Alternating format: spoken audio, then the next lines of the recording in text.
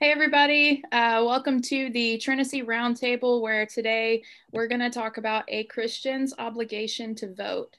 I'm Chelsea Commodall. I am a contributor, a writer, a mentor for TRINICY International. And today I am honored to be joined by three of our mentees in our mentor program for this session, and I'm going to let them introduce themselves. Hi, my name is Brooke Chilla. I am a third-year law student and will be graduating here in the next 6 months. I am currently located in North Dakota. I am in the mentee program in TRINICY, and I am really excited about today's roundtable. Okay.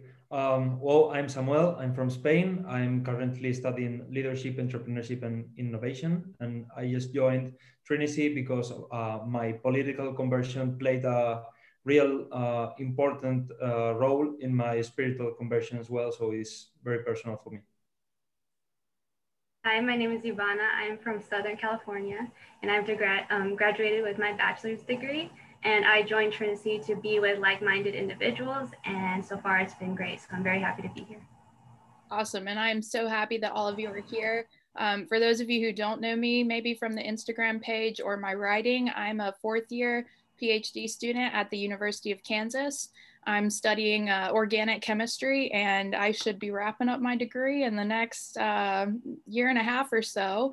I'm originally from North Carolina. I moved out here to the Midwest to get my degree, and I am looking forward to moving back home in the next couple years, hopefully. So today we are going to talk, like I said, about a Christian's obligation to vote. And this is obviously an important message, considering we are less than a month out from the presidential election for 2020 here in the United States. And in order to answer this question, or at least delve into this topic, we're going to go through three specific questions. The first is, what does it mean to live by a biblical worldview in 2020? The second question is, what does the Bible say about the role of government, and how are we to view elected leaders and politicians? And the third question is, what does the Bible say about the following topics? And we are going to discuss freedom, abortion, socialism, and injustice. So we're going to get right into this. So what does it look like in 2020 to live by a biblical worldview? I think there are 3 points that we have to come to an agreement with as Christians when discussing this question of a biblical worldview. The first is that we must believe that the Bible is a living, breathing document that is still relevant to us today. Reading from the NIV, Hebrews 4:12 says, "For the word of God is living and active, sharper than any double-edged sword. It penetrates even to dividing soul and spirit, joints and marrow. It judges the thoughts and attitude of the heart." Now, I mean, do we need much more than that, to describe the scripture? Notice it doesn't say that the Bible was living or the Bible was active. It is. It was at the time of writing, it is today, and it forever will be.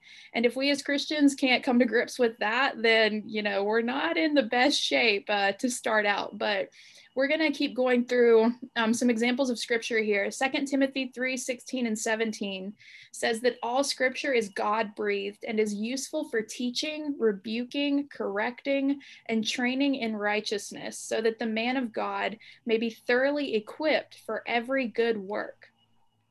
So just from those two passages, we take away that the word of God is active in the life of a believer, or at least that it should be, right? If the word of God does not actively teach, rebuke, correct, or train you as a Christian when you read it, then I would encourage you as a Christian to maybe check your heart and see, what it is about the Bible that is that's disconnecting from you. Because we should be willing to read the things that are in the Bible and allow them to change us. And along those lines, a really great quote from an article on the blog Disruptus Renovatus said this: "The biblical text must first interpret us before we seek to interpret it. And I want everyone to keep that in mind as we go through this, because I think much of our society today, in terms of our Christian population, is more willing to interpret the gospel through their own experience or through their own lens of feelings or emotions, when that is the exact opposite of the way that we should be interpreting the Bible. There is evidence, of course, of Scripture's relevance within our world today. Some examples we're not going to go through, but I want you to look them up. Leviticus 17:11, Ecclesiastes 1:6-7, and Job 36:27 through 29 actually provide a few examples of scientific observations today that are confirmed by the Scripture. So, you know, not only do we have to consider that the Bible is living and breathing, it is also relevant in our society. And Brooke is going to talk to us right now briefly about a passage in Romans that is going to support Scripture's relevance in our society today. So scripture that I would direct everyone to read fully is Romans chapter 1, verses 18 through 32. The thing that is really striking about it is that it shows how relevant that mankind doesn't change. And this is Paul writing to the Romans during the apostle times. And you can see it as if we're in 2020 in the United States. And, you know, so for me, that's something that it's a very big example of saying, yeah, you could say people are wicked, but you look at it and you're seeing that this is very relevant. So I would encourage everyone to see that, because it's not, you know, it's not us that's, you know, we've been the same. God is the one that's going to help us. And he's the only one that can actually save us. Yeah, absolutely. Do you guys have any thoughts on that, Sam or Ivana? Yeah, I agree. Absolutely. It's pretty, like, nowadays, it's the same thing. It's really actual. Yeah.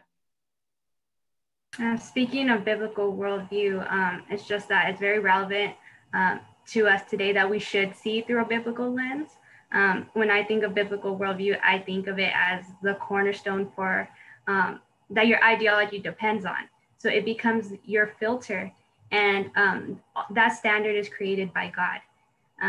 And I've heard from a lot of people, you know, just talking to people, they would say, oh, well, isn't that a biased opinion, or that doesn't allow you to fully look at the situation? And actually it allows the opposite. It allows you to look at a situation in its entirety, no matter what you're going through in life. And it allows you to see the truth, and it deflects deceit, and it deflects all the mess that the world tries to bring on, and the lies. And because God is just, because he is truthful, and his word is objective, and it applies to everything, that's the ultimate standard that we could use, that worldview, to look upon everything. And so because he is a God of order and not confusion, this is something that applies to everything in our life. So that makes it completely relevant in 2020. Absolutely. Yeah, I would like to bring up, in addition to that, because he was talking about the truth, and also about, like, objectivity.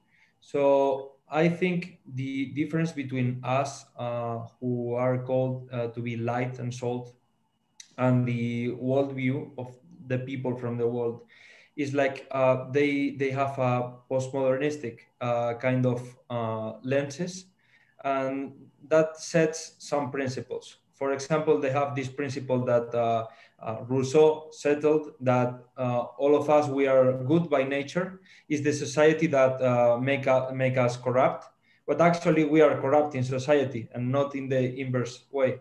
They are their own gods. They depend on themselves, and they judge themselves. They don't want confrontation. They are good at their own opinion. And also they don't like common sense if that challenges their sense and perspective of reality. So they clearly say to you, there's no such thing as an absolute truth, but you can reply back. So is that an absolute truth? There's no such thing as an absolute truth. So the problem is they don't want to think if that challenges their sense of reality. And they fear two words that are absolute truth. For them, absolute truth is something really challenging, because they feel they are not in control, and they are going to be judged in some way. Yeah, Absolutely. Thank you. Thank you both for that. Yeah. I mean, I can't say it much better than that, honestly. And Sam just took us into what we're going to talk about a little bit in this next point that I want to make. But just very quickly before we get there, Isaiah 47:8 says, "The grass withers and the flowers fall when the breath of the Lord blows on them.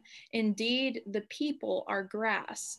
The grass withers and the flowers fall, but the word of the Lord endures forever." And it mattered 2,000 years ago, right? It endured then, it has endured until today, and it matters just as much today as it did then. So once we understand and believe that the Bible is still relevant to us today, we must then believe that the Bible is the only source of objective truth and that it is unchanging. And Sam just gave us a really great lead into this. It is absolutely no secret at this point that American culture has embraced full-scale postmodernism, like Sam mentioned, and he's in Spain, just to keep that in mind. But America, I mean, he can probably speak to it in Spain as well, but in America, we have embraced this movement of postmodernism that was created in the late 20th century that embraces broad skepticism, subjectivism, and relativism.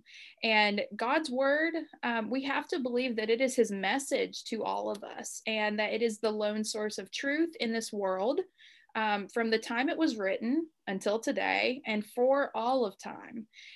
In John 8:31 and 32, Jesus said, "If you hold to my teaching, you are really my disciples. Then you will know the truth, and the truth will set you free." And that's a big point, freedom, that we're going to talk about in a little bit. But the Bible absolutely consists of God's words, and God's word is authoritative in our lives, or at least as Christians it should be.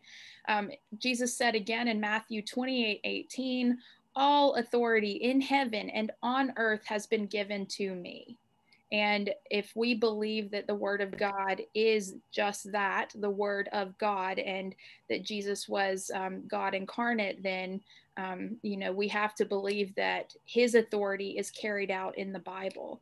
And for these reasons, a society that embraces subjectivism and relativism cannot acknowledge the objectively true word of God. And that speaks to the rejection and the opposition to the idea of objective truth that Sam just mentioned to us. And in the words of Dr. John MacArthur at Grace Community Church in California, he said, "Perhaps the greatest lie of postmodernism is the belief that we can define truth and determine reality from within ourselves. But the subjective realm of feelings and impressions is the worst place to go in any quest for truth." And, in the Bible, it says, who can comprehend the heart, the human heart, right? It is evil, it is deceptive. And, so by default, if we believe that that's true, we cannot look within ourselves for objective truth.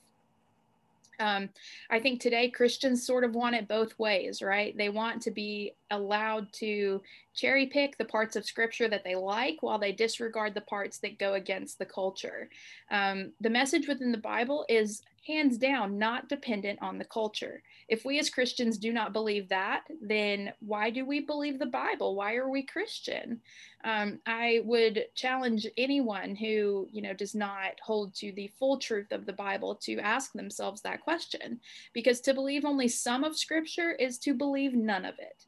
And that is a fact. We have to believe that the Bible from Genesis to Revelation is true 100%. In Revelation 3:16, Jesus told the church at Laodicea, "So because you are lukewarm, neither hot nor cold, I am about to spit you out of my mouth." Jesus despises the lukewarm. And what that means today, I believe, is the people who cherry pick from scripture. He would prefer that you be fully cold than to be lukewarm. And I think there are going to be a lot of modern day Christians in this country who will be spit from the mouth of Jesus. That is a fact. And so if you don't believe that the word is objectively true as a whole, then why are you Christian, is what I would ask you. So your thoughts on that, guys? What, do you have anything to add? In regards to there being Christians that will be spit out. Of course, there is that. I know that a few Christians think that, oh, well, once I accept Jesus Christ as my Lord and Savior, I can do whatever I want. And that's a fallacy that has been spread, because in all actuality, yes, Jesus died for your sins, but at the same time, you have to put forth the effort, and you've been reborn when you're baptized. You've done that, but you have to also act in accordance with the life that you've just been reborn into. Otherwise, it's just, just a slap in the face to the sacrifice that Jesus made on the cross. So yes, I completely agree. And I'd love to hear everyone else's thoughts on this. I would say I'm really more worried about these lukewarm Christians, New Age Christians, than the unbelievers, because I was an unbeliever, and the gospel and its principles and moral values as well just punched me. But when you are in the midst, it's more complicated to get convinced of that truth. And I want to bring up the intolerance paradox. The problem discussing with these people is like, well, I'm a Christian, but I want to tolerate the other people's choice to live or to do this thing or the other thing. But the problem is, it's not about I'm intolerant and you are tolerant, because if I'm asking you, you are tolerant to rape, you would say that, no, you don't tolerate rape. So once we have said that we are both intolerant, the question is, what are you tolerating and what are you not tolerating? And if you are a Christian, what things you should tolerate and what things you shouldn't tolerate? Because the problem is that when the church finds like a kind of middle ground with the world, that's not the church, and still being the world, because the people wants to look religious still. The problem is not to look religious, is to really following these principles. When they were making business on the temple, Jesus was mad, because that was kind of trying to find middle ground between the church and the world, but that was still the world. That wasn't the temple. Right. Right. What about you, Ivana? One verse that comes to mind is Romans 12:2, and be not conformed to this world, but be transformed by the renewing of your mind, that you may prove what that is good and acceptable and perfect will of God. And then there's also the scripture that says, but sanctify the Lord God in your hearts, and always be ready to give a defense to everyone who asks you a reason for the hope that is in you with meekness and fear. So if you are first seeking the kingdom of God, you're choosing not to be conformed to the world, then you're already choosing to follow in the standards of Christ. Then if you're, here it also says to be ready to give a defense. So that means that you're understanding what you believe in, the scripture. And if that's the case, then you should not have to come up with any other new reasons or ideas such as tolerance, because you'll know that the word of God is teaches enough respect. It allows enough respect and space for everyone to have their own beliefs while still there being a level of respect. However, it does not give you any room to change the word of God in your life or for anyone else. The word of God is unchangeable, and that is also another point of objective truth. Earlier, Sam brought up absolute truth. So objectivity is in complete opposite of subjectivity, which the world is leaning towards in this year of 2020, which is also about self. So that's what we're dealing with. It's not only the issue of trying to be pleasing to the world, but it's fighting off that lukewarm spirit that's really heavy in these times. Absolutely. Man, thank you all for that contribution. I love it. Sound teaching. Okay, so we've gone through understanding these fundamental truths about Scripture. If we do not believe these things that we've gone through, then it is impossible to live by a biblical worldview. So if we do understand and believe these things that we have walked through, meaning that we want to live in a biblical worldview, we have to know what Scripture says in order to live by its truths and its teaching. This is not a recommendation, right? We as Christians are commanded to know and obey what God says. Hosea 4:6 says, "My people are destroyed from lack of knowledge. Because you have rejected knowledge, I also reject you." So God is saying that to his people. You have to know me, or else I do not know you. Conversely, 2 Timothy 2:15 says, "Do your best to present yourself to God as one approved, a workman who does not need to be ashamed and who correctly handles the word of truth." There are a lot of Christians today who are incorrectly handling the word of God. They are correctly mishandling the teachings of scripture in order to fit the culture and fit the narrative, and it is absolutely unacceptable. God does not honor that whatsoever. There is no way right now in this country or anywhere in the world for Christians to obey and follow and live by the word of God if we don't know what the word of God says. If we don't truly understand the word in its context is key, then it is easy to misconstrue and apply the word of God in ways in which it was never intended by God for us to use it. And in taking scripture out of context, we condone things as Christians that we have absolutely no business condoning or tying our wagon to as Christians. And there's a lot of that happening in our country today and all around the world. Romans 1:32 says, "Although they know God's righteous decree that those who do such things deserve death, they not only continue to practice these very things, but also approve of those who practice them." Okay, so we as Christians are guilty right now of not only practicing that which is contradictory to the Bible, but we are condoning those who practice it as well. And that deserves death. It says it right there. Peter said in 2 Peter 3:16 that ignorant and unstable people distort scripture to their own destruction. That's powerful. I mean, it will destroy you to mishandle the word of God. And we're going to look at some explicit examples of that a little bit later on. But the biblical worldview in 2020 has to acknowledge that we are to be ruled not by our own emotions, not by the culture, but by God's word only. God's word is the sole authority over all of our lives. It does not change with the culture. We strive to further this message of the word and live out its truths personally each and every day. God is unchanging, as is his word. Dr. Roger Wilmore, who's a pastor at a church in Alabama, said, "When the lordship of Jesus is a settled issue in the Christian's life, all other issues are settled." So I ask you, Christian, who's watching this, are these issues within our world settled in your mind and in your heart because they are settled in scripture? If not, then I ask you again, where are you getting your information? What Bible are you reading? And so again, we're going to look into some examples of issues in the culture today and what scripture says about them. But Luke 6:46 summarizes this very clearly when he's in that verse, Jesus says, "Why do you call me Lord, Lord, if you do not do what I say?" So I just want to leave you with that. As Christians, we personally, first and foremost, must know, believe, and obey the word of God before we ever examine the culture or the issues in our society. So quickly, before we move on to question number 2, are there any additional thoughts on that? No, I think you summed it up perfectly. So I'd like to hear what anyone else has to say. I agree. Okay. All right.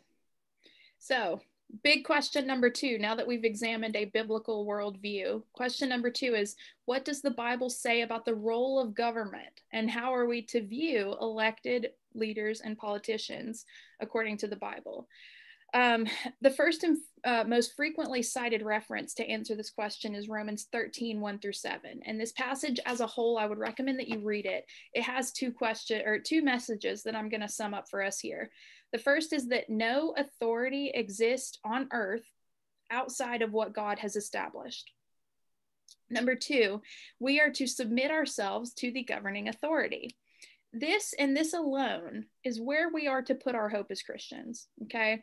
That God puts every elected leader in that position, Okay.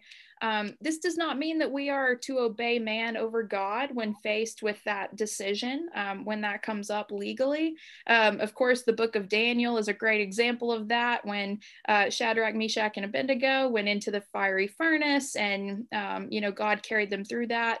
The passage in verse 4 of that Romans 13, 1-7, does say that those in authority are God's servant for our good, which I think is interesting because, God's servant carries some sort of weight, right? And oftentimes politicians and leaders are morally corrupt, or at least are not Christian. So what do we take away from this statement as Christians? Because obviously not all leaders in our country or around the world are followers of God, yet God has explicitly called them through Paul his servants.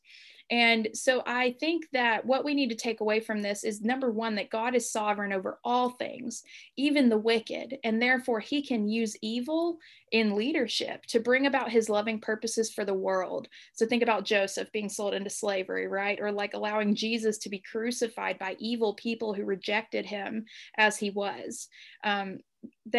We need to know as well that God can also use evil enacted by worldly people to drive his people back to himself, like when he allowed Babylon to rule over his people Israel. So going through that very quick, I guess, analysis of government as laid out in the Bible, do you guys have any thoughts on this biblical vision of the government?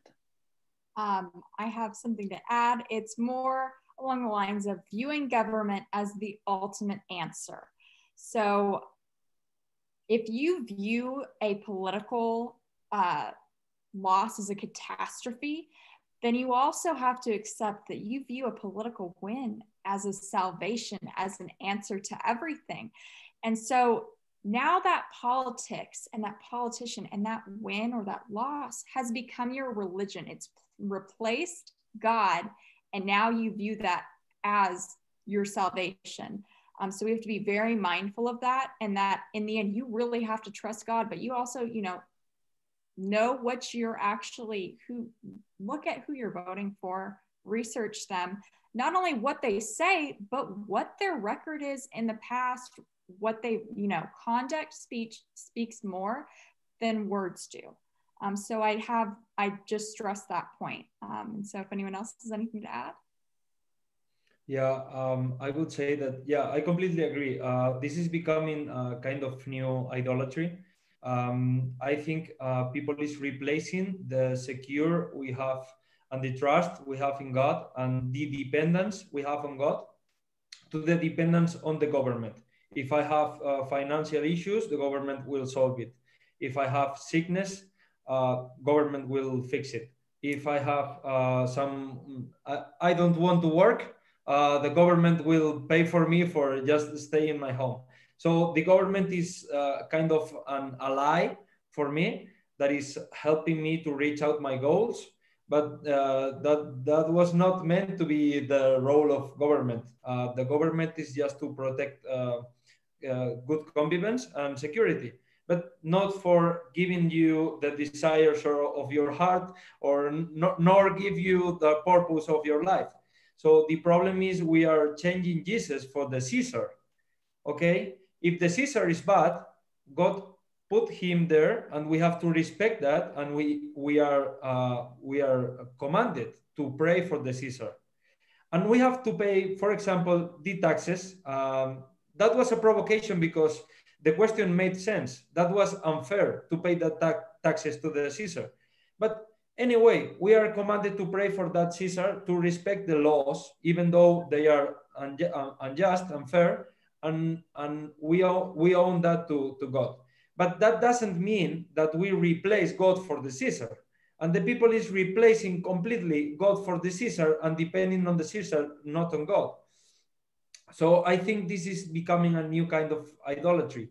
And by the other hand, I think sometimes when we have an issue of confrontation between the God commandment and the government commandment, we really have to pray about it and think if the government is really quitting us doing our moral obligations. And COVID-19, I think, brings up with this kind of restrictions on churches and the lockdown situation. I think this is a big issue. We can have that conversation other day, but I think that restrictions bring that question about is really government quitting me from doing my moral obligations. And the last thing I'm gonna say is sometimes we ask why God is letting like really evil people like Kim Jong-un or Maduro in Venezuela. Why is God letting them rule a country? Well, we actually don't know the mind of God, and we cannot pretend to know the mind of God. But we know one thing: when the misery is at its high level, when injustice is at its high level, and when there's persecution, the church grows up. So, for example, China is a very dangerous country, and I really hate all the China's government organization. But I really know that God is letting that situation happen because the church in China, a real church, a strong church, is growing up faster than ever. So praise the Lord for that. Yeah, absolutely. Thank you, Sam. What about you, Ivana? I agree with everything that you guys said. I think the foundation of all this is that God ordained government. Right now, we see so many Christians trying to, that are agreeing with the world, siding with the world, and trying to dismantle things based off of their own emotions and ideas. And they take the Bible out of it and don't realize that God, just the idea of government triggers people.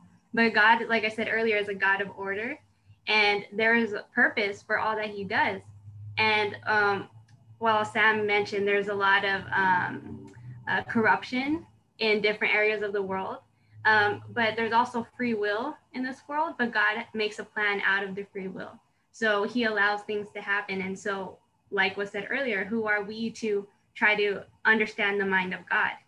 What's happening is a part of his plan. And especially in 2020, I've been hearing so much discouragement from Christians who are still confused at what's happening now. They think that everything is coming down, and I'm like, have you read your Bible? Everything that I heard you preach last year, everything that you were singing in church last year, do you not believe in the victory that you once said that you had? Do you not believe in your sovereign almighty God? He is unchanging, and if you believe that, if he's all powerful, then you believe that he still has a hand in what goes on today.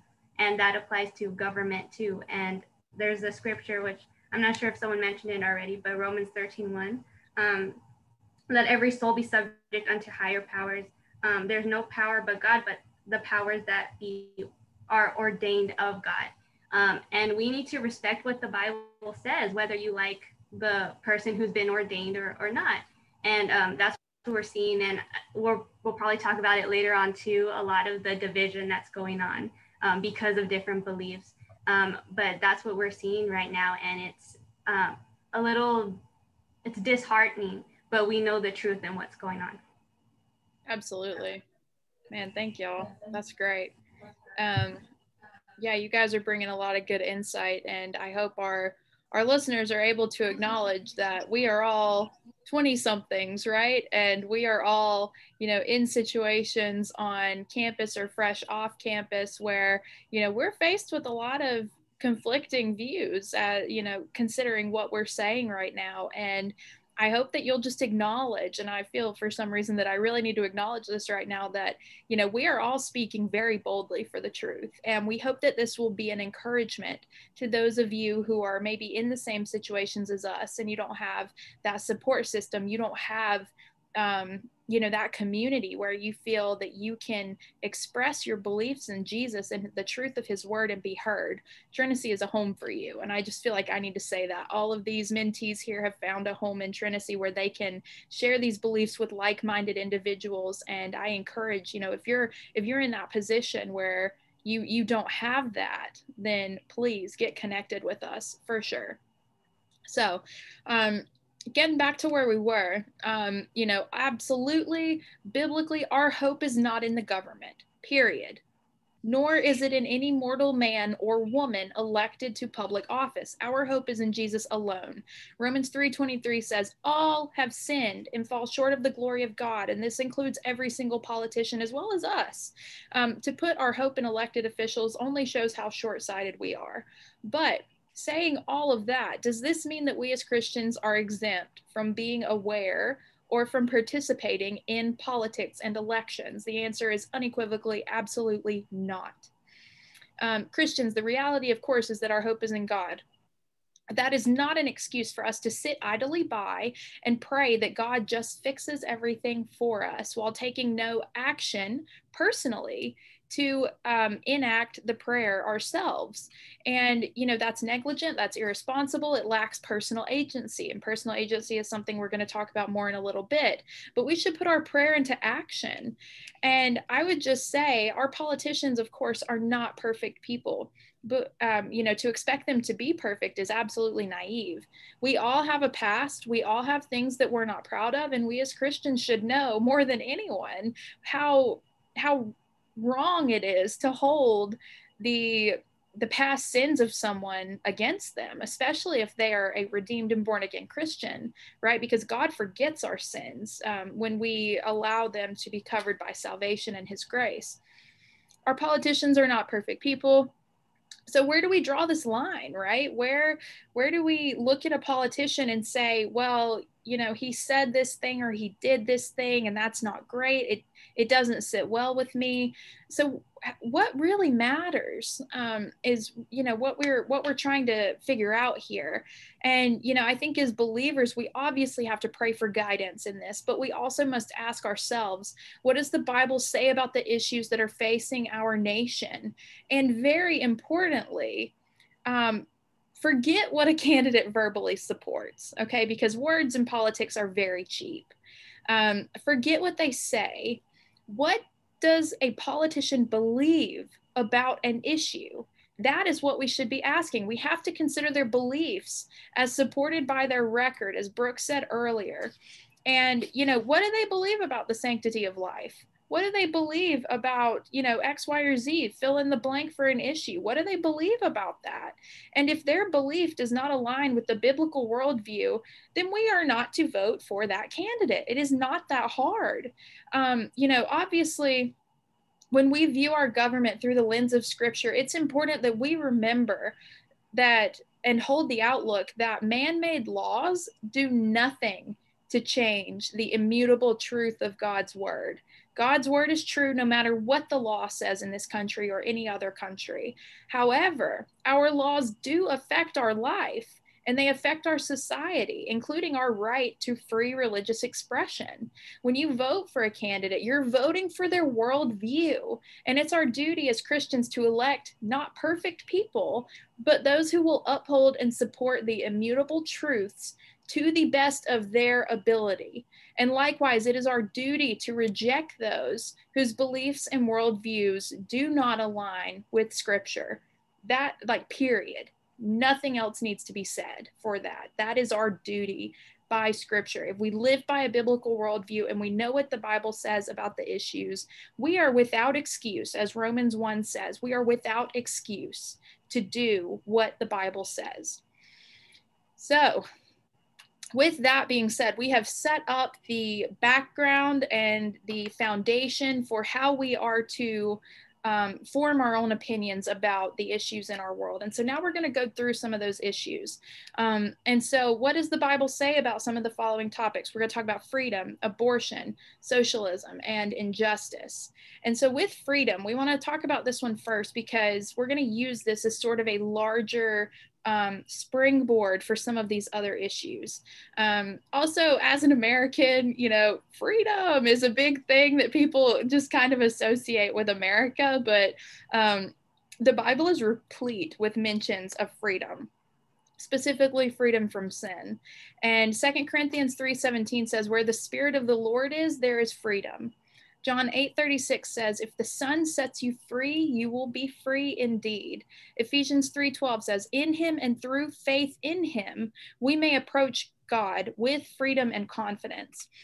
Lastly, Acts 13:39 says, through him, everyone who believes is set free from every sin, a justification you were not able to obtain under the law of Moses.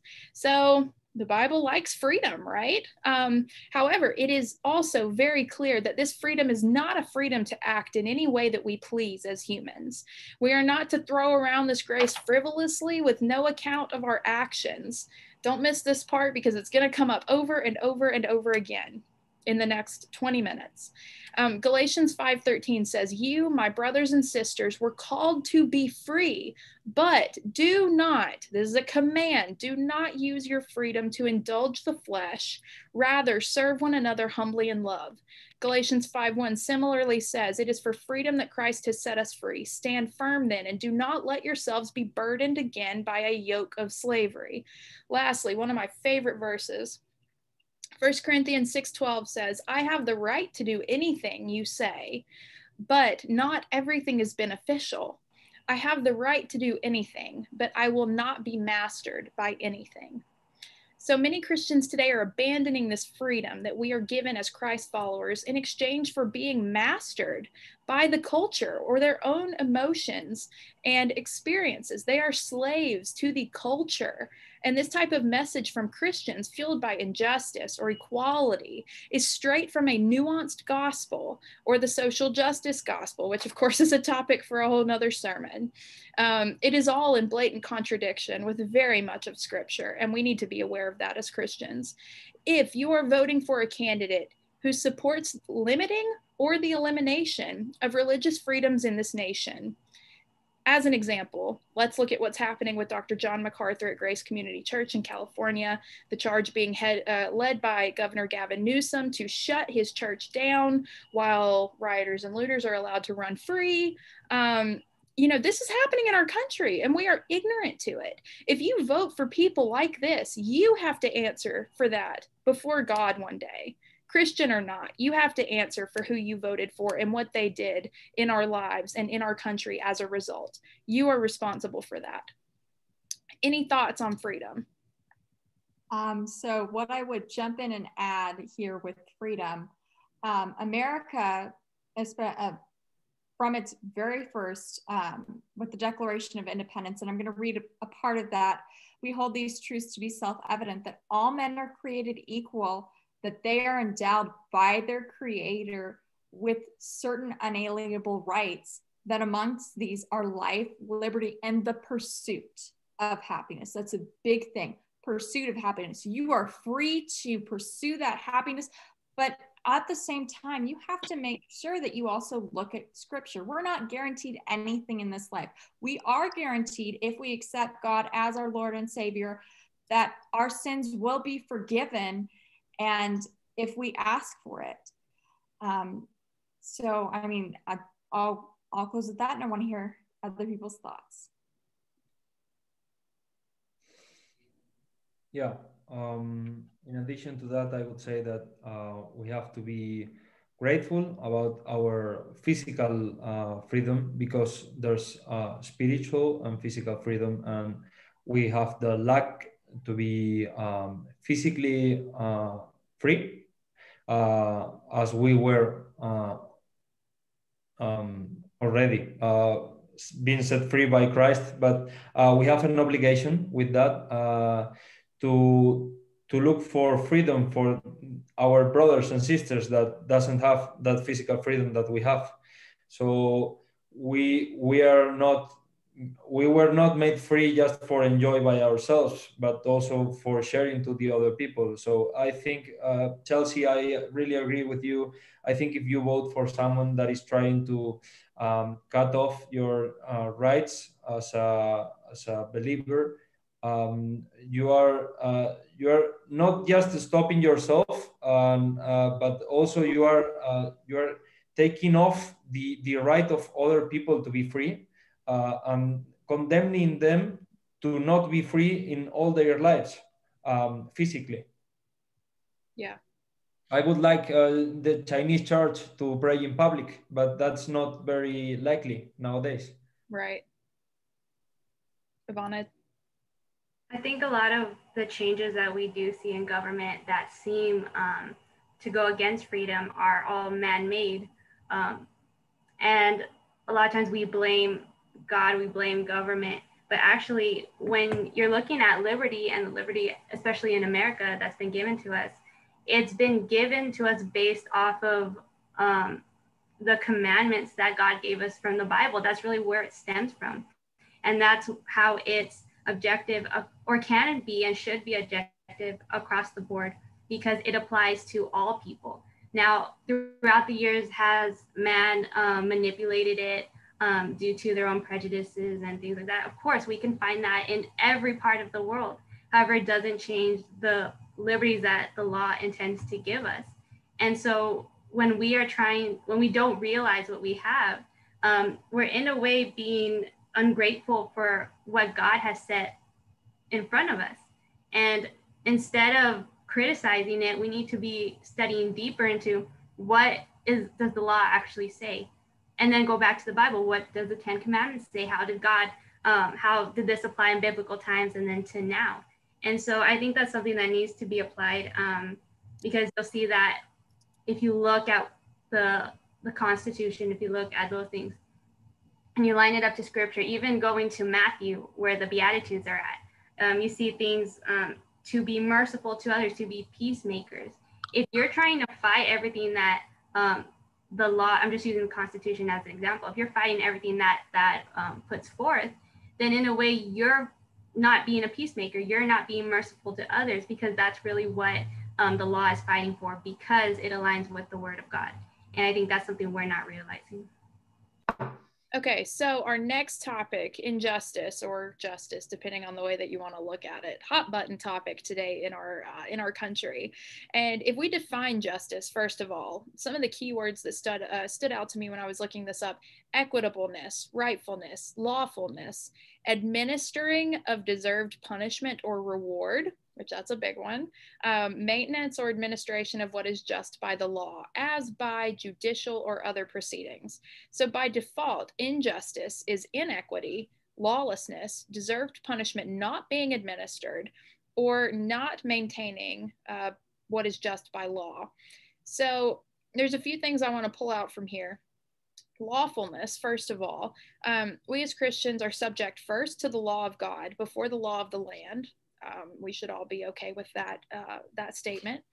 Next is deserved punishment, because I think this is a big spur for a lot of what's going on in our country today. I would just like to point out that we as Christians have absolutely no place to condemn any sinner among us, because we should acknowledge first and foremost that we deserve death. Romans 6:23 says, "For the wages of sin is death." But the reality of this is, of course, that God has every right to enact his justice right now, if he so chose to do so, by wiping every single human being off of this planet, right? We are all evil. We do not deserve this grace. We do not deserve any of this. Yet he shows us mercy when we do not deserve it, and that is grace. All of us who accept his gift of salvation should embrace this. We should also, of course, embrace and acknowledge that justice is ultimately offered up by God alone. Romans 12:19, "Do not take revenge, my dear friends, but leave room for God's wrath. For it is written, 'It is mine to avenge. I will repay,' says the Lord." We should take so much comfort in that. I mean, it's not up to us. It's up to God. He's going to have the final say in justice for every single issue in this country, in this world.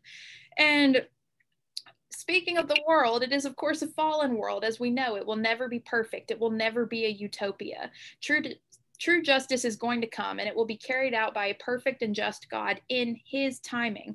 And I think our duty comes until that day, right? What is our duty until that day?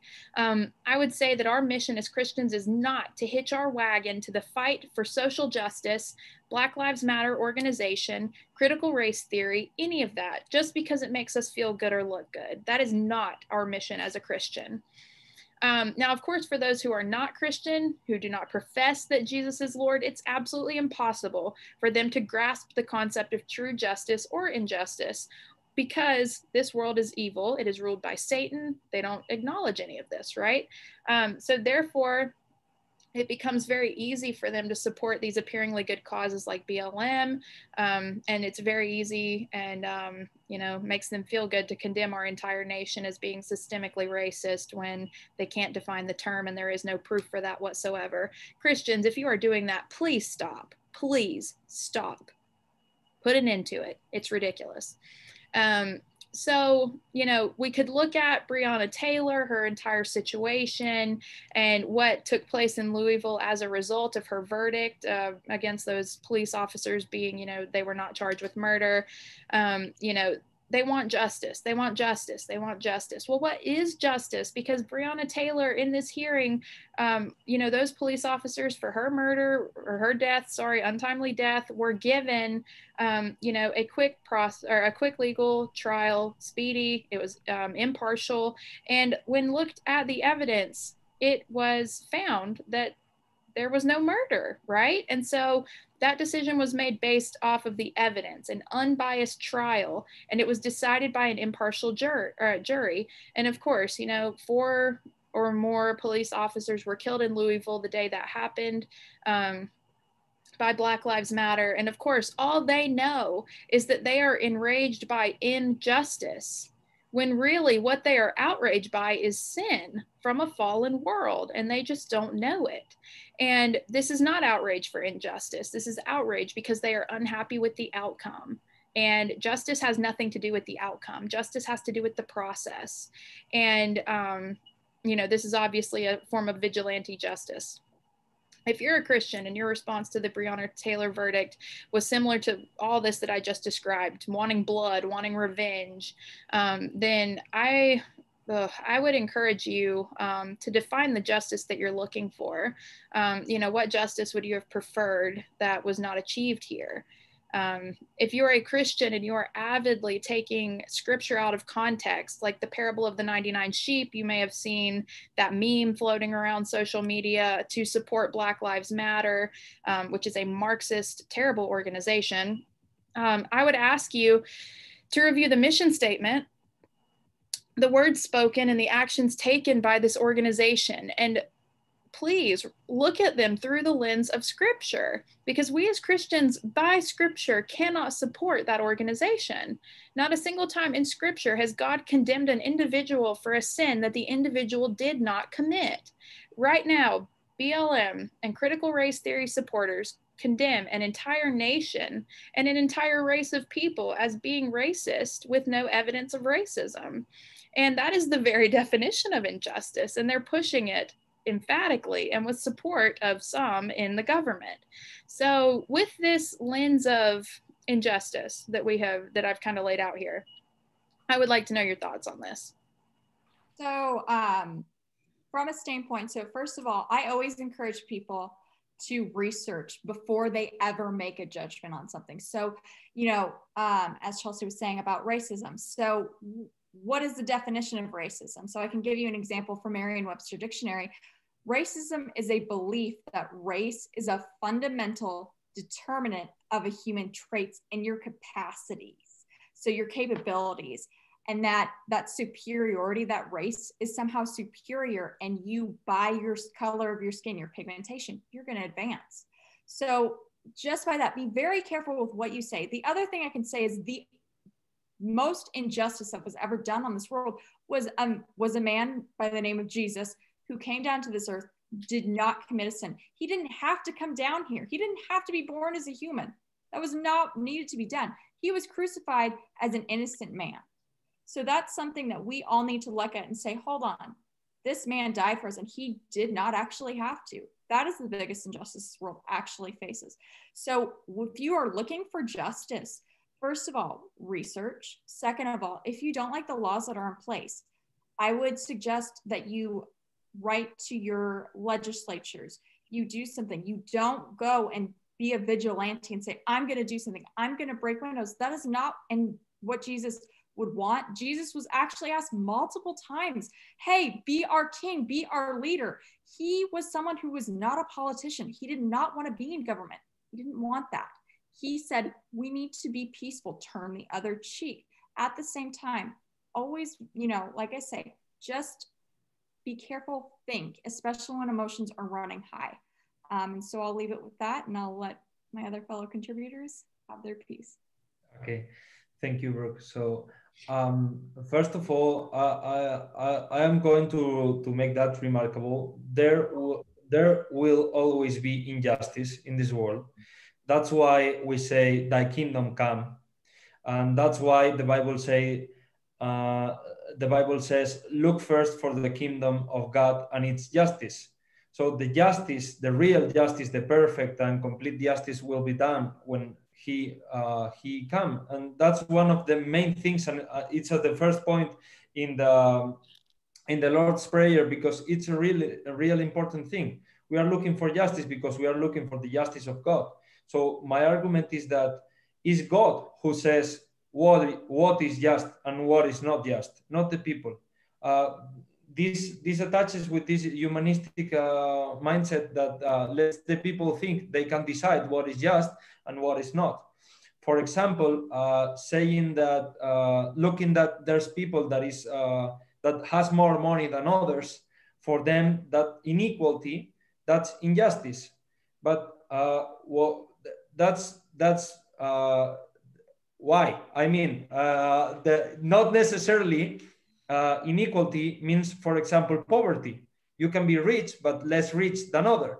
So if we can't take by our hand the justice, because things like the Black Lives Matter riots can happen, and those people are not equipped for say what is just and what is not.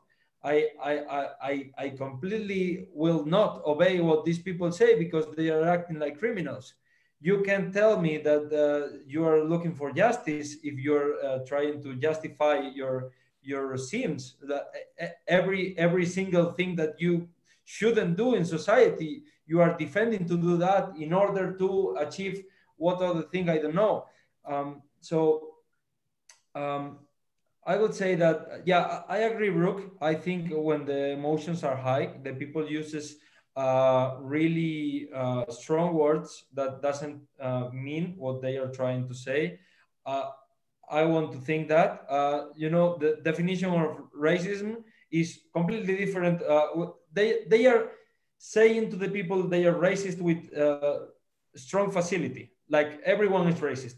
But I don't know any single person that thinks you are black, so you are inferior. Like ontologically inferior, right? That's racism. So I'm starting to feel like really mad because you think different. So you're a fascist, you are a Nazi, you're a skinhead, or you're a lot of bad things. You hate women, and you also think that, I don't know. So. Yeah, I really encourage these people to think with their heads, because their heads are a really gift from God and they should use them. Yeah, that's it. That's all I want to say. Awesome. I like how you said that. They need to think with their heads. Yeah. That's a gift. There's truth in that. I think you guys really summed up everything that we see going on. And you guys mentioned a lot of things that are a lot of mess in the movements going on. And we're talking about this in a fight for justice, right? But people are also justifying the actions that they're taking in these movements. And what are we seeing? We're seeing division. We're seeing not only division, but a generation of people that are moving away from the word of God while staying under the name of Christian, while proclaiming Christianity. And so we see hypocrisy in that. And I kind of want to focus on what's going on in the church, because like Chelsea said, we know that non-believers, they think that, oh, the media portrays this as good. BLM, all these movements, I want to be on the right side of history, right? But they don't understand what true justice is.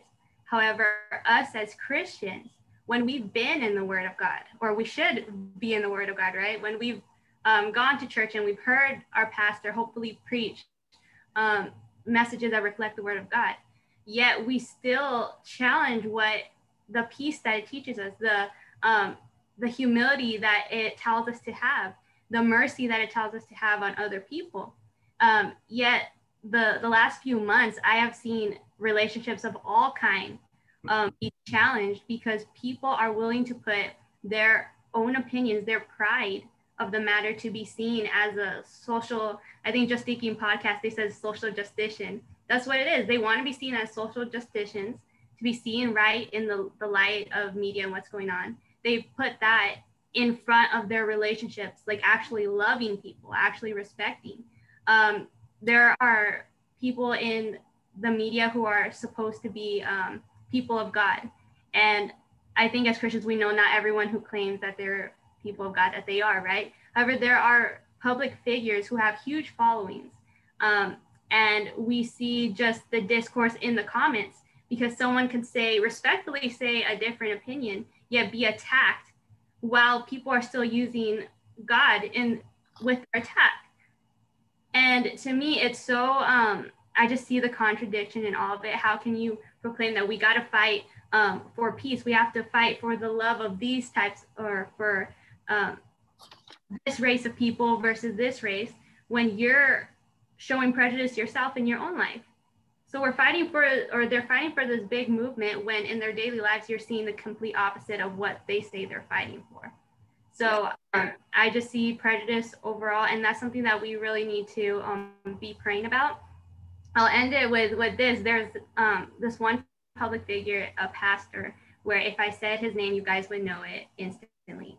And he, when the president said he had coronavirus, and the first lady, he put out his prayers for them, and said, and even though he had been for BLM and very much on that side of the movement, he expressed that he was praying for them and that us Christians need to do our part. I looked in the comments, and about 99% was pure slander, not only towards the pastor, but for our president and for anyone who went against it. And even though, you know, we're used to seeing this, but I was at a loss for words, seeing that those who are still using scripture in their comments to slander the president. So this is what we're seeing right now, a lot of division under the umbrella of Christianity, which we know is not, you know, the truth of what the word of God is. And this is what us Christians need to be praying for, that truth, and that we be the light in this time. Absolutely. Thank y'all.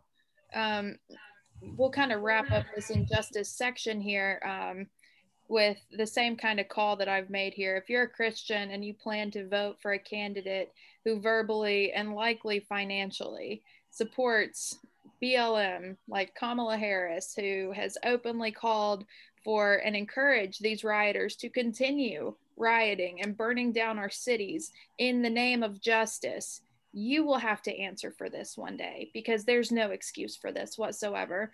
Our goal is to seek biblical justice, which only comes when we see everyone as equal, as in Genesis 1:27, and we fully embrace the cause of Christ, which is to see lost souls find their freedom through God's grace. That is justice, period. So with that, we'll move into the topic of abortion, which is so funny to me. It seems like this is a no dispute topic for Christians. I don't understand how, yeah, Sam, right? I don't understand how anyone who is a Bible believing Christian can support or condone abortion. And just real quick, we're going to go through some scripture, and it's actually kind of funny because I just had a conversation on the Instagram page with someone yesterday, I believe, who told me, I believe in God, but the Bible does not talk about abortion. And it's like, well, you know, just because the word isn't there doesn't mean God didn't say anything about it. God is not silent on anything that goes on in our culture today, period. And so, you know, to that, I would like to just address that first and foremost. God made it abundantly clear that we as human beings are known before the womb and formed in the womb by God. To destroy what God knit together in the womb is sin, period. We are fearfully and wonderfully made. As soon as God knit us together in the womb, your eyes saw my unformed substance, as it says in Psalm 119. The psalmist goes on, in your book were written, or sorry, in your book were written, every one of them, the days that were formed for me, when as yet there was none of them. If God says we're fearfully and wonderfully made in the womb, that means that we are brought to life at conception. It says it literally right there. As soon as conception in the womb takes place, he began counting our days, every single one of us. If babies in the womb are indeed alive from conception, then their body has intrinsic value just as any other human body. We are all made in the image of God. Again, Genesis 1:27, and that alone gives us value from the moment that we are formed. We could continue. Genesis 9:6 says, whoever sheds the blood of man, by man shall his blood be shed. For God made man in his own image. This goes for the murder of a born human being as well as an unborn. It is murder, period. That baby is no less made in the image of God as it was knit together in the womb than you or me or Ivana or Brooke or Sam or anyone today. They are the same value. And lastly, you know, just to say the Bible doesn't talk about abortion. It's a straight up lie. I just explained abortion to you as the Bible sees it. You know, read the word of God as it is and as it was intended. Psalm 127:3 says, behold, children are a heritage from the Lord, the fruit of the womb a reward. They are valuable. God sees them as valuable. Jeremiah 1:5, before you were born, I consecrated you. So the unborn are valued, they are protected, and they are sanctified by Scripture. There is no excuse, period, for that. And I know Ivana had some thoughts about this, so I'm going to let her kind of take the reins here a little bit. Brought up really good scripture, and the fact of the matter is that no matter how you put it, it is murder. The sad thing is that there are many people in opposition who understand that, yet they still believe that they have that choice, or that choice should be for the woman, but you're still not understanding the value of life, the sanctity of life. And in that, so we think, how can, what is the justification for choice? And really it comes down to pride. You're putting your choices over what God has commanded. You know, you're literally taking out God's creation. You're still birthing a human being. A child's going to come out no matter what, yet you have chosen to either take their life, or now that we've learned that there have been children who have been born and have received no help because they've still been under the situation of abortion. They've been allowed to just, they weren't given help. And that's what it is, pride. And so I see that we see this in the Bible too. And in Old Testament, we see how the Canaanites, they would sacrifice their children for Baal, for the idol. So man-made selfish intent for pleasure, making up your own idols, that's what this world is doing. And so we can look at how clear abortion is. It's murder. Yet what it is, it's a fight. It's a spiritual fight with our sin, our human pleasure, our want to please ourselves. And we justify that for other people also. But I just want to, again, state that no matter what the situation is that would lead someone to want to have an abortion, you know, as sad as it is, because there are so many awful situations, it does not ever take away from the fact that the child, it is a child, it's a human being, it's a life, and you're choosing to end it. Absolutely. Thank you, Ivana. You know, it's really sad that many Christians, like Ivana mentioned, can believe that abortion is wrong, but also believe that a woman has the right to choose. Who am I to say whether or not she can have an abortion? Well, you are no one to say it, but God is. And he did say very clearly that that is not acceptable. And, you know, if you know that it is wrong, but you condone a woman's freedom, there's that word again, to choose abortion, and if you elect politicians who believe that abortion is a woman's right, you are complicit in every single murder, period. There is no discussion. You are complicit. You do not believe the Bible is true, and you sin against God in this reaction and in this belief, and you will have to answer for that one day, especially as a Christian. Woe to those who call good evil and evil good. God does not care about your justifications based on your feelings. The Bible is not subjective. It is objective. It is objective truth. And the Bible is settled in heaven. Now, we may argue the right to choose, freedom of choice, right, is not freedom to do whatever we want to do. I'm going to bring you back to Galatians 5:13. Do not use your freedom to indulge in the flesh. Okay, it's right there again. Personal freedom does not excuse us or relieve us of what is in the Bible. And of course, personal agency comes into play here. Scripture says we have to reap what we sow. Choosing to put yourself in a position, I know this is not everyone and not every instance of abortion, but choosing to put yourself in a position to allow you to become pregnant when you are not ready is irresponsible, and it is not permission to commit murder. That irresponsibility is an act of injustice. Again, 1 Corinthians 6:12, I have the right to do anything, but not everything is beneficial. Okay. So that, Brooke, Sam, what are your thoughts on this? So my thoughts are, I agree with what you have all said thus far. Again, my thing, as I always say, is do your research. It's been proven that as recently as 22 days, a heartbeat, you can hear from a baby has a heartbeat, or as soon as 18 days. You do your research. This has also been, to me, the fact that you have to justify, because there's a lot of justification that goes on of, well, it's my body, my choice. That is so wonderful. That's great until it's not, because that thing that's inside you is no longer. So this is my body right here. This is my body. If I'm pregnant right now, that thing inside me is not part of my body. It's not. And so when you have to look for justification for why you're doing something, it's, that's very far reaching. So you look at those scriptures, as Chelsea and Ivana have mentioned, and also think about how are you going to justify the fact that, oh yeah, as it's been recognized, 22 days, a baby has a heartbeat, maybe even sooner. So even if you think, oh, well, I acknowledge it after they have a heartbeat, or I acknowledge it after they have, maybe fingernails or something like that, great, but you're justifying at a point where you believe that you can't abort a baby. So you're actually putting a little bit of a timeline of saying, oh, it's not this until up to this point.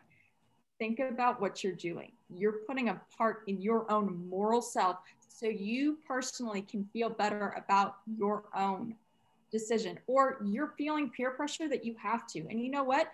Do not feel peer pressure. People aren't going to always like what you have to say or your thoughts.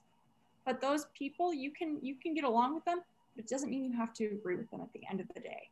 Because at the end of the day, really, murder is murder.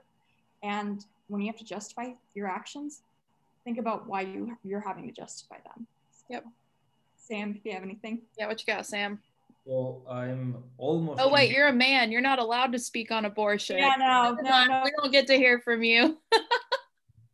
I'm almost in tears. When Ivana was talking, I was about to cry because, especially me as a man, I think in the relationship I have with my mother, and thinking about this is just, I'm thunderstruck. Like, this is a really bullet point for me, because also Jeremiah 1 played a role in my conversion. From the womb of your mother, I knew you, I met you. I designed a life plan for you. For me, this is the most evil thing that exists in the world. I can't imagine nothing worse. It's like killing people by millions and justifying it. Is like, I'm trying to be rational and not emotional, so I'm going to go with my battery of arguments, but I'm about to cry, really. Okay, some people say that, a fetus is just a clump of cells, but fetus is just the level of development. Fetus is not what it is. It is a human being in the stage of development called fetus. but that doesn't end up when you are born. Then you're a kid, then you're a teenager, then you're an adult, and you know. And also the social class is not an excuse. These people that say that they love the poor people and they want to help and they support the working class and all of that. So they hate that much the poor people that they don't want them, they don't want to allow them to have kids. What's the issue with this? And well, if you take all the genocide of the history together, Adolf Hitler, I don't know, Mao Zedong, Lenin, Stalin, all of them, Mussolini, all of them together, 2 world wars all together, not even the same number of the died people by abortion. So that's the biggest genocide in history and is the less criticized massive killing in the history. So the people is protecting more with these Green New Deals and all of that. They protect more an eagle egg than a human being. That's nonsense. I'm living in a crazy people world. I don't understand. And Sam, it's so funny you say that. You know, there's a Casting Crowns song that the lyric says, "Save the trees, but kill the children." And I mean, that's exactly the society that we're living in, right? So, I mean, you're spot on with that. So I don't want to be very hard with this, but I'm gonna say the Christians that are not actively and publicly protesting this, actively and publicly, are cowards, bad Christians, at least in this sense, and they are collaborating actively or passively, but they are collaborating with this genocide, which is the biggest genocide in the history of humankind. This is the most dark thing I've ever met in my whole life. And I know that bad things are going to come, but I think nothing could be worse than this. This is crazy, completely crazy. Yeah. May I add one more thing, if I may? Yeah. Also, for people that going back to candidates, okay, so first and foremost, especially people in the United States, we know that Planned Parenthood, you know, they are the abortion clinics. So what I would encourage every single person out there, look at why Planned Parenthood was actually founded and what the founder of Planned Parenthood, what her actual mission was. Racist purposes. And actually establishing Planned Parenthood. And then I want you to think, you know, Joe Biden is supposedly Catholic. I am Catholic, but he supports abortion. So I want you to, that's why I say research and look at all this. Going back to thinking about voting, okay, and even if you don't like the candidates and you're somebody who's against abortion and you think, oh, everything's great, I want you to make sure you research and look, because these people like Joe Biden, who is a professed, you know, he says he's Catholic, but he believes in abortion and he believes in funding that. So please do your research in candidates and also why something was founded, why abortion was founded in this country. So that's what I wanted to add there. Absolutely. So I'm just gonna. I would like to share a pill of hope. Okay. So I've been studying the case, even though I'm not American, but I've been studying the case Roe versus Wade, and I think there's still hope because the story of Norma Leah McCorvey, aka Roe, she was converted to Christian, and she was really women of God defending life wherever she went, and she was incredible. And I want to connect that to the story of Robert Spitzer. Robert Spitzer was the scientist that took out from the pathologies list of the World Health Organization homosexuality as a problem. And then he regretted, as well as in the case of Leah McCorvey. And it's easy to find that even though people can make big mistakes, they find the truth. And as we were saying, the truth is absolute by definition, because if the truth is not exclusive and gets out all the other things that are not the truth, then it's not truth. The truth is always absolute. So these people who made some mistakes, but there's always hope. They found like the proper way to do the things and the proper thinking and you know, the values of God. Yeah, absolutely. So that was lengthy. I kind of figured that would be the case, but just to drive this point home, I'm going to reiterate, if you know that abortion is wrong, it is sin, and you choose to condone that to other people, and you vote for politicians who believe that it is an okay thing to do, who believe that it is a right, that it is women's health care, reproductive right? That's the saying. If you vote for someone who believes that, you're complicit. Okay, every single baby, that blood's on your hands. And I say that completely unapologetically. You will absolutely have to answer for that one day. And I implore you, Christians, do not vote for anyone who supports and believes that it is okay to murder the unborn. And consciousness is flexible, you know. First of all, it was 1 month, then 3 months. Now in New York, I tragically had to see that in New York it was still 9 months. That's I can't understand. I really can't understand. I agree. I mean, what makes a baby 6 inches inside of a mother not a baby, but 6 inches through the birth canal? You know, it's now suddenly a valuable human life. That's the same baby 5 minutes before it was passed through the birth canal. So, okay, so the last thing we're going to talk about today is the biblical response to socialism. And I'm going to turn this right away over to Brooke to get us introduced into this topic and whatever she's prepared to share with us about socialism. Okay, thank you very much, Chelsea. So I don't know, those of you have heard, maybe, you know, this has come up recently, and it's about Jesus being a socialist, that he was a socialist. So now the thing about that is that what I first like to point out is Jesus was never a political figure. And also to begin with, Jesus came to this earth way before the philosophy of socialism was ever created. So I'd like to just establish those 2 points. Now, moving on to some scriptures, to what people who say that Jesus is a socialist, they refer to a scripture in Luke, I believe, Luke, and it's chapter 12, and it's verse 15. So it's, the basis of that is, hey, take heed and beware of all the covetousness, for a man's life does not consist in the abundance of his possessions, meaning, hey, be careful, watch out for that greed, and people with money, you know, that's really bad.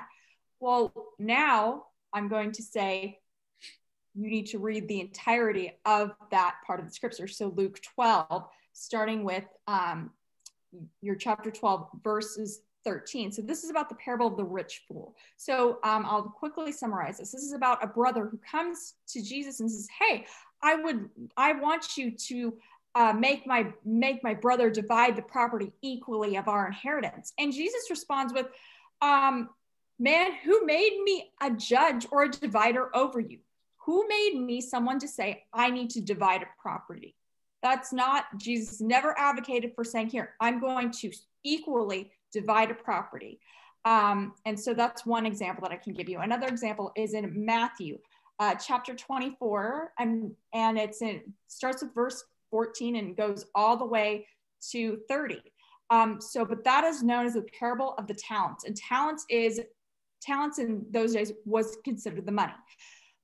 So just, you know, I encourage you to read that. But the basis of that is that he was promoting, saying, hey, guess what? You have all this money that I have given you, you know, giving the servants money. And then they go and invest it. And the one that does not invest it and goes and buries it and hides it is rebuked for it, because wait, you didn't go out and you didn't go and invest, you didn't go and make more.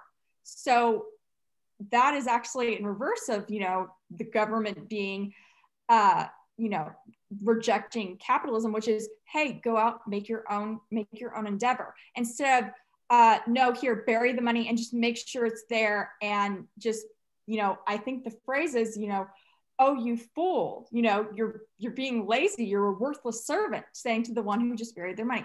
So those are just two examples where Jesus is saying, hey, you know, you have to work for what you have. I don't have any, you know, I'm not a judge to say we need to divide our property. And yes, Jesus says that we pay taxes unto Caesar, but he's not saying, you know, pay unto Caesar's what is Caesar's, and everything that is Caesar, whatever Caesar says is his.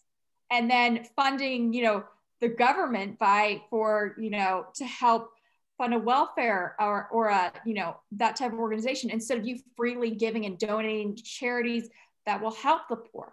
Jesus never advocates for saying, hey, guess what? Give unto Caesar what is Caesar's, whatever he says is Caesar's. And that is how the poor are going to be helped. It is your own personal responsibility to do that. So to say that Jesus was a socialist, I mean, he never was and isn't. So, and the other thing is that socialism makes you rely on the government for everything. And it has always failed, and it's not going, you know. So what I can say is that we are made to rely and be dependent upon God, not upon government, not upon, you know, another person. So you have to rely upon God, put your work in. That's the thing that I'm going to say about that. And from there, I will turn it over. Yeah, thank you. That was excellent. I will add very quickly, 2 Thessalonians 3:6-10, where Paul is addressing the Thessalonians, and he says, in the name of the Lord Jesus Christ, we command you, brothers, to keep away from every brother who is idle and does not live according to the teaching you received from us. For you yourselves know how you ought to follow our example. We were not idle when we were with you, nor did we eat anyone's food without paying for it. On the contrary, we worked night and day, laboring and toiling so that we would not be a burden to any of you. We did this not because we do not have the right for such help, but in order to make ourselves a model for you to follow. For even when we were with you, we gave you this rule. If a man will not work, he shall not eat. And I mean, you know, it says it pretty much straight up right there. There's nowhere in scripture where God transfers the power of caring for and meeting the needs of those around us from the church to the government. This is the church's job by scripture. Deuteronomy, what's up? Our job. Oh yeah, absolutely. As Christians, Deuteronomy 15:7-11 spells out how we as the church are to care for those around us. James 1:27 says, religion that God our Father accepts as pure and faultless is this, to look after orphans and widows in their distress and to keep oneself from being polluted by the world. We have this duty. We are not to rely on the government. Okay, that is, I mean, straight up, God never gave the role of caring for the people to the government. He established the church for this reason. And I think it's also important to note that, of course, kind of like we've already said, whoever sows sparingly will also reap sparingly, and whoever sows bountifully will also reap bountifully. Each one must give as he has decided in his heart, not reluctantly, not under compulsion, for God loves a cheerful giver. Nowhere in scripture are we commanded to give up our own possessions against our will. Nowhere. We reap what we sow, and at no point does he force anyone to give up their property. There's a reason for the 10th commandment. Do not covet what your neighbor has, because God honors personal property and he honors personal ownership. And I think that's something that people need to keep in mind as we move forward in this country, especially with this election that's coming up, because a lot of this is fueled by straight up greed, and it's masked as empathy, and it is not true whatsoever. Matthew 9:24, of course, or 19:24, of course, which Brooke may have mentioned just now. I know she brought it up earlier, that, you know, it's harder for a rich man to get into heaven than it is for a camel to pass through the eye of a needle. Greed is a deadly sin, and we see it more and more, you know, in society today. So, Sam and Ivana, I will gladly hear your thoughts on this. this is quite funny for me. I think the socialist Christians, they think it has nothing to do with them to help the poor and all of that. You know, oh, no, I don't have money. It's the government who has to take care. It's Yep. like, yeah, we have this commandment, so you have more money. You should take care. I don't I don't have this obligation. That's kind of smart. Yep. Funny for me. Yeah, so actually is this dependence of the government is present, which is not a Christian um, cosmovision, and the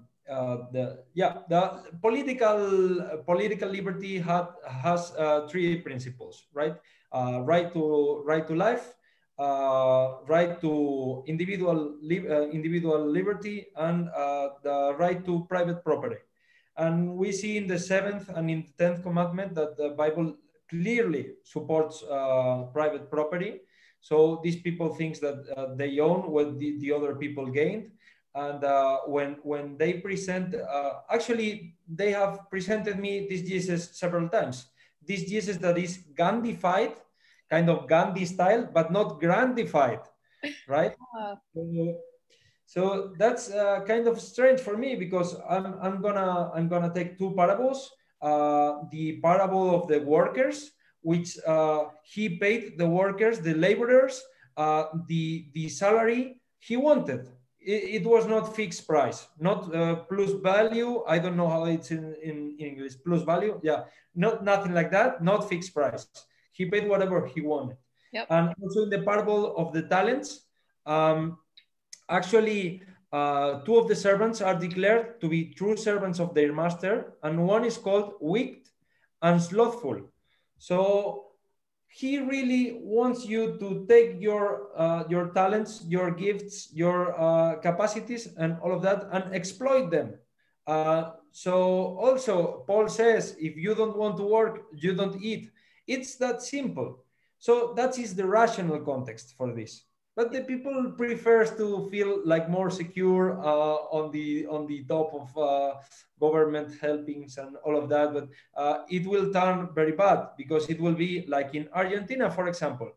In Argentina, they are giving money to the poor people, but they are obligating them to assist to some social protest, as for example, things of witchcraft. Okay, this is happening right now in Argentina. Wow. So the problem for these people that are between Christianism and socialism is that they want to depend on government. They can't escape right now because their incomes come from the government. And when the government says, go and do this, you go and do this because you don't want to be without money. But that is a real conflict. You cannot depend on the government because they will defy you. And also, socialism has been the first cause of persecution of the church and the Christians in the world, along with radical Islam as well. But socialism, then when socialism gets together with Islam, as in Iran, for example, that's double dangerous. Like a game. But socialism in Cambodia, in Vietnam, the greatest massacres of Christians and the greatest like tropolis that you could think of, that was all socialism. And also they have a perspective that is humanism. So as they think with humanism, they don't think about God in any time. They just depend on themselves. And it's kind of, they are the new Pharisees, they think the people from the right wing, they are Pharisees because they think they are better than the others. But actually, they have that narrative about moral superiority. They think that they are better because they support this cause and the other cause, and I defend women, and I defend Black people, and I defend blah, blah, blah, blah, blah. You don't care. You just don't want to follow God, and you prefer to seem a good person towards the eyes of the people from the world. But you don't really care. You just need another thing that is justice, but it's not the justice from God. So it's just about looking good. So they are the new Pharisees because they think they are better, and they preach out loud that they help these people and the other people. But actually, when it comes to the end of the day, they are the people that less help people. They don't help anybody. They just are trying to help themselves. It's these postmodern psychiatrists that, oh, look in yourself, follow the dreams of your heart. The heart is bad. The heart is really bad. Don't follow the heart. Absolutely. So, absolutely. Thank you, Sam. That was great. As a last thought, me personally, I've met people that were in the midst between socialism and their beliefs in Christ. And actually, I personally met a couple people that they abandoned their faith because obviously, I don't care if socialist Christians don't agree with me. Socialism principles and Christianity are not compatible.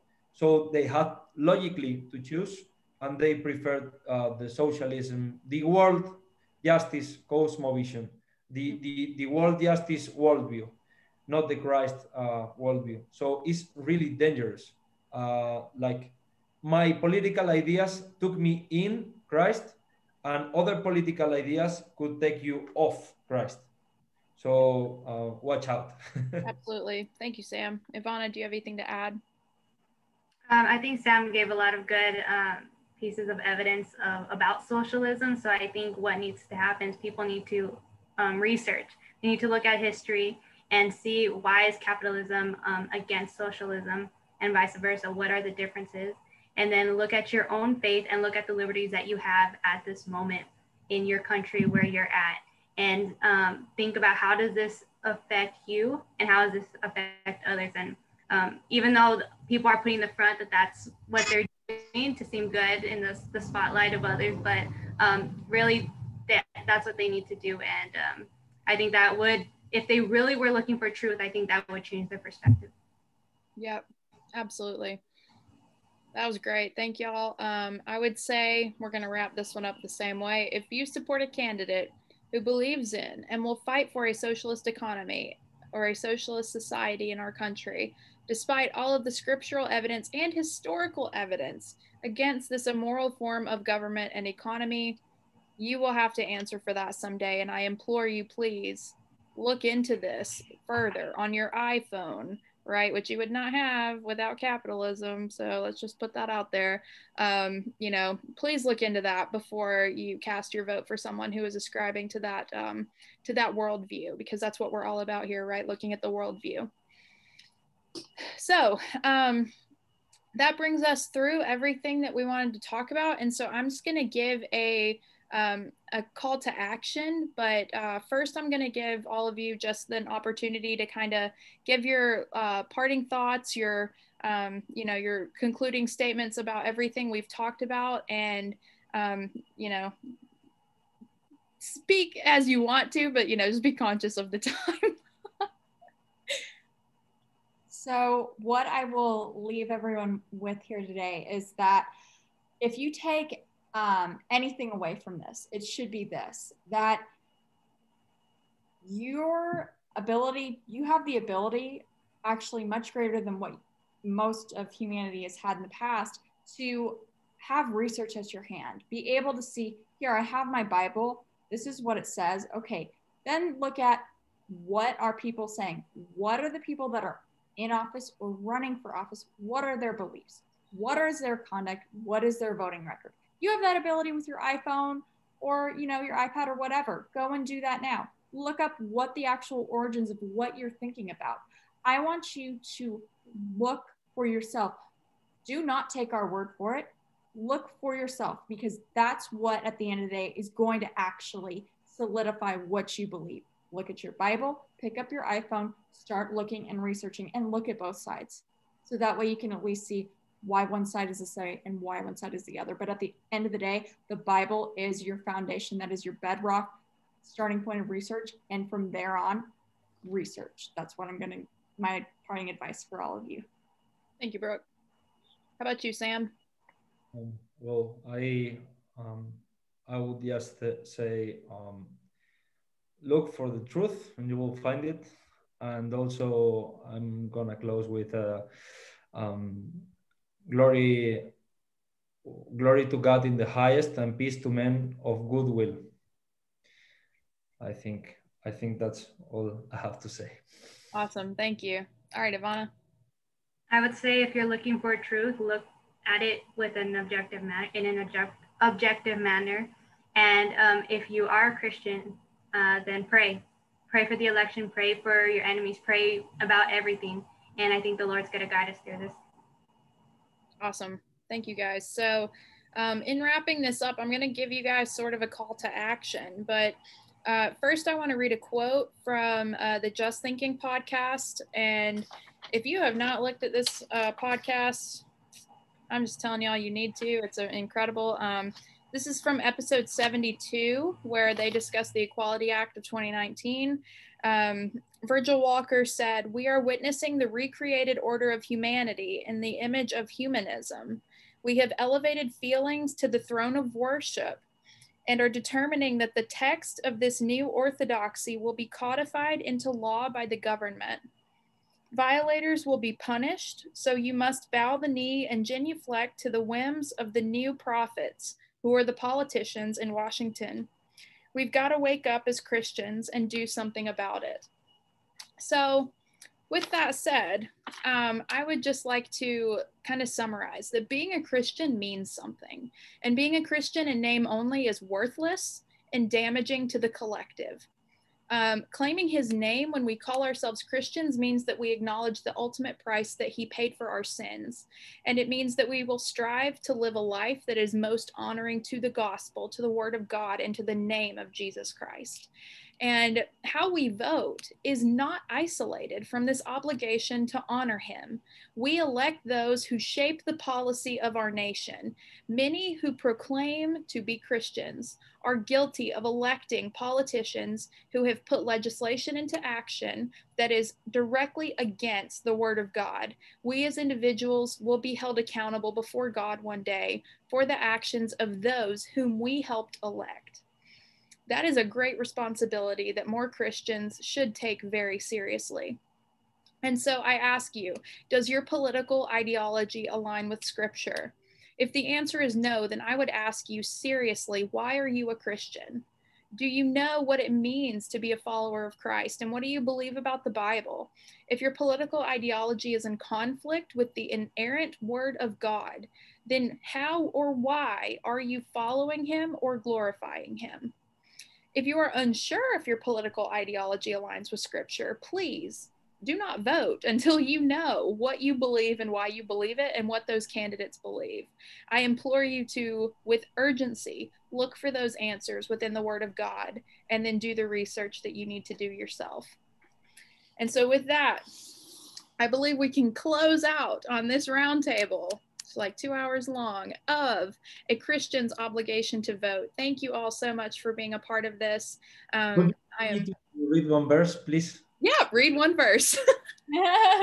Came to my mind, and I really think the main question of today was what means to be a Christian.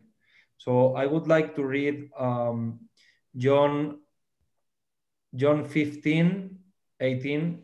If the world hates you, keep in mind that it hated me first. If you belong to the world, it will love you as its own. And it is, you do not belong to the world, but I have chosen you out of the world. That is why the world hates you. Remember what I told you. A servant is not greater than his master. If they persecuted me, they will persecute you also. Amen. That is what means to be a Christian for me in this world. Absolutely. That should be our worldview, right? And we should take that, first of all, that's a promise. That is not a maybe. That is not a you might be hated, you might be persecuted. And we should wear that hatred and that persecution with absolute honor and pride for what it means to stand for the name of Jesus. And there are way too many Christians who bow, bend the knee, to that persecution instead of standing straight for Jesus in the midst of that hatred and persecution. I'm so glad you just read that. Thank you so much. Now, with all this said, please get connected with Trinicy. If you are watching this video, you can find us on Instagram at Trinicy International, website trinicy.org. We've got a Facebook page, Conservative Christians on Campus. We have a mentorship program that will be rolling up in January, our next round. These mentees here will hopefully be able to sing our high praises for this program, you know, in the coming months while they continue to walk through it. And I would encourage you to get involved in that if you are looking for solid biblical mentorship in this period of your life.